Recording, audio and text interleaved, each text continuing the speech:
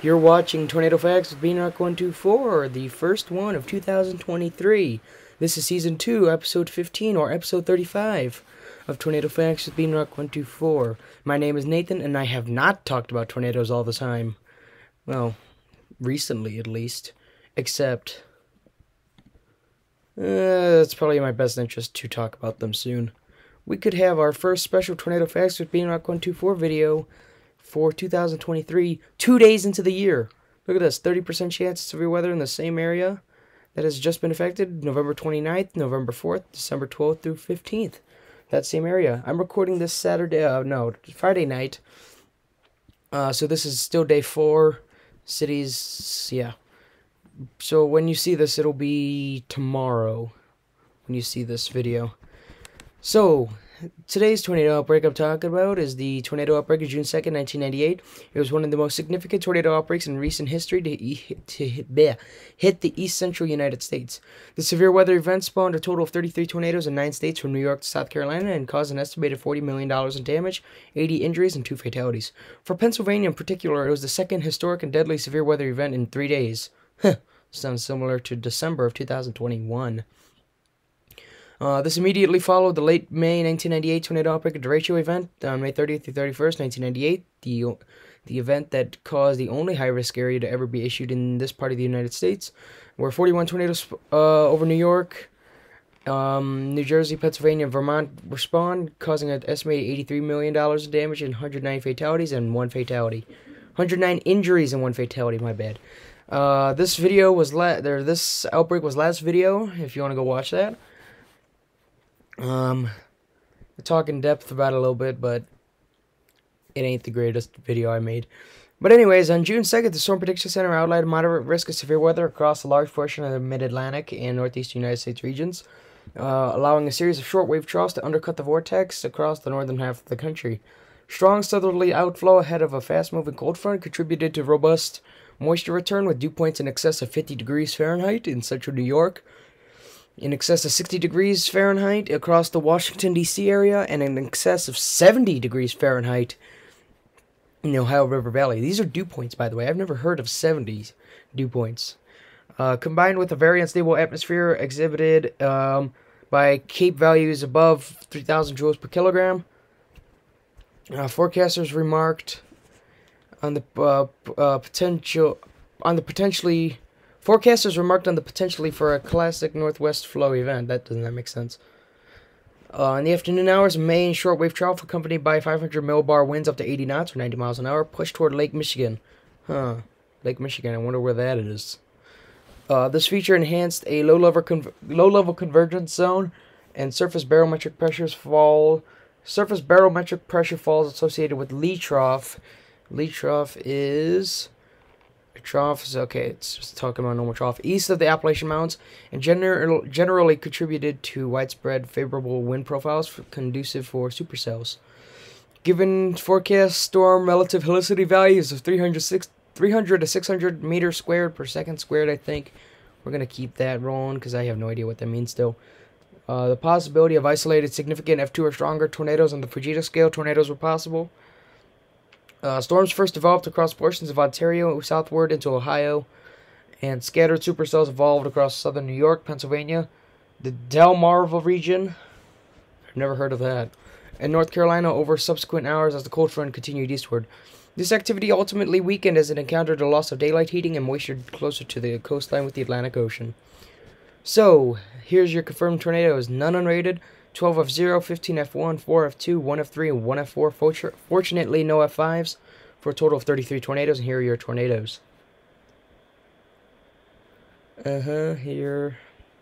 Like I said, 1 F4, we'll get to that in a second. Mile wide. I'm going to try and find this picture eventually. There has to be one somewhere. I think I have an idea of what tornadoes could be. Frostburg tornado. The most significant tornado of the outbreak was this violent F4 tornado that tracked over Pennsylvania, Maryland during the evening hours of June 2nd. So maybe there will not be a picture. Yep, there's definitely not a picture of it. Okay, unless I get a good lightning strike of one. The parent supercell responsible for the tornado persisted for over 200 miles. Sounds similar to something. The tornado first touched down at 9 p.m. Eastern Time in extreme eastern Fayette County, Pennsylvania, where where it only sheared or uprooted trees. The tornado crossed into Somerset County, where it rapidly grew to a maximum width of a mile wide and intensified to F3 strength. Though the tornado moved generally across rural areas, it still encountered many farms, which were completely demolished. A manufactured home was blown off its foundation. In conjunction with other tornadoes in the county that afternoon, about 30 to 40 properties suffered some form of damage. Over 100 heads of cattle were killed in one destroyed barn alone. Jeez. Many other farms suffered the loss of dozens of livestock, too. The tornado crossed into Garrett County, Maryland, now at F2 strength. It destroyed several buildings as it moved through the town of Finsel, including a small house and a cinder block garage. That tells you the tornado was pretty strong there. As the tornado crossed into Allegheny County, I think that's how you pronounce it, Allegheny. It acquired multi-vortex characteristics and reached F4 intensity with violent winds up to 210 miles an hour, the highest recorded ever in Maryland. Descended Big Savage Mountain. If it was savage enough, it would have killed off the tornado. Then the tornado entered Frostburg. In this area, at least 8 homes were destroyed. Wow, I went so long without laughing.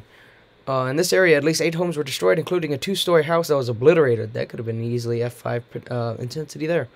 Dozens of other houses were damaged. An equal number of cars were damaged. An equal number of cars. I was going to come up with a joke for there. Some of which were totaled. Okay. Structures in this area were particularly susceptible to the tornado, as Frostburg resides on the Allegheny Plateau at an elevation of 2,000 feet. I know everybody's going to say, you pronounced it wrong! I don't care what I did, it's how I pronounce it. Deal with it. Anyways, I'm only kidding. So this Allegheny Plateau was about 2,000 feet and thus faced full exposure to tornadic winds. Additional damage was incurred to structures in Eckhart Mines and Clary'sville. Man, people, come up with better names. It struck these areas before the tornado crossed Dan's Mountain. Continued north toward, oh great, not another one, Cresap Town, before lifting. I know that I pronounced that wrong. In total, the tornado was on the ground for 36.8 miles and 50 minutes. Approximately 29 homes were destroyed and another 125 were damaged along the tornado's path, and about half the homes remaining nevertheless suffered moderate to major damage. Thousands of trees were snapped or uprooted. Debris from the Frostburg area was carried upwards of 100 miles downstream towards Sterling, Virginia. Initial monetary cost from the tornado ranged from $4.5 to $5 million in 1998 dollars. 5 people were injured. It is one of only 3 violent F4 tornadoes in Maryland, with the other 2 occurring in 1926, and this one, the La Plata tornado, the one that crossed Chesapeake Bay in 2002. I can't think of the date right now. I think it's April 27, 2002. This is the Lake Cary F3 tornado. This is the only F3 tornado of this day. Yep. Yes. Okay. A tornado first began over the southeastern portions of Bradford County, Pennsylvania, and Terry Township. It displaced a manufactured home off its foundation by about 8 feet and inflicted damage to its front side. An adjacent farm vehicle, pickup truck, and storage shed stopped the structure from rolling down a steep nearby hill. A storage building was severely damaged near this location, with its roof completely ripped off and some of its metal barns removed from the siding.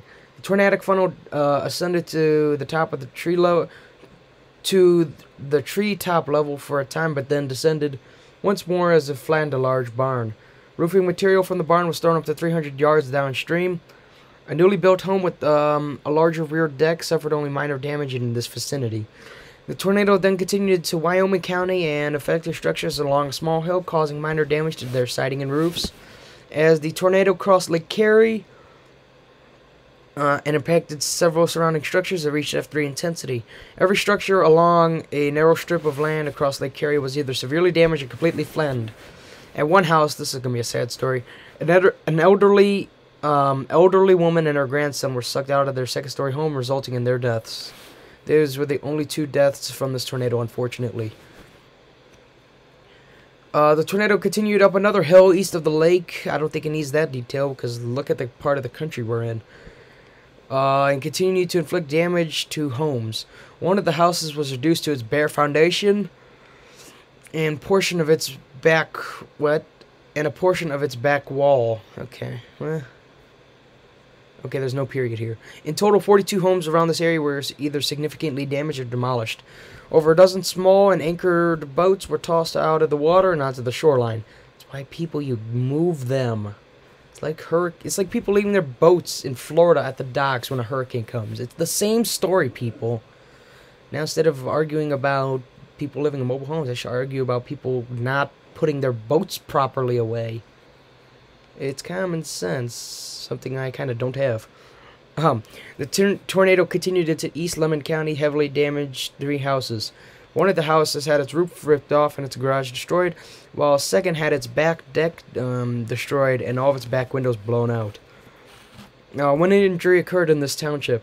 The tornado moved into Lackawanna County. Yeah, Lackawanna, never mind. Where it struck the campus of the Keystone Junior College, blowing out the windows and twisting gutters. Speaking of twisting, twisters. Yeah, I said the plural. July 19, 2024. I will be watching it.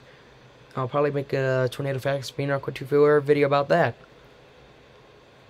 But it's going to be different. Who knows?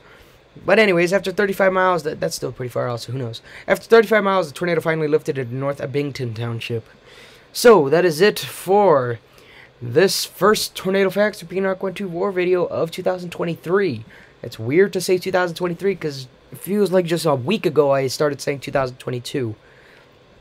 2022 has been a quick year in comparison to the past 2 years. I don't know if that has to do with me being in high school now or what, but I can't believe it's already 2023, and I think I have about 50 Tornado Facts for Beanrock124 videos planned for this year. So let's see if I can get through all of it without dying. Either way, this has been Season 2, Episode 15 of Tornado Facts Beanrock124.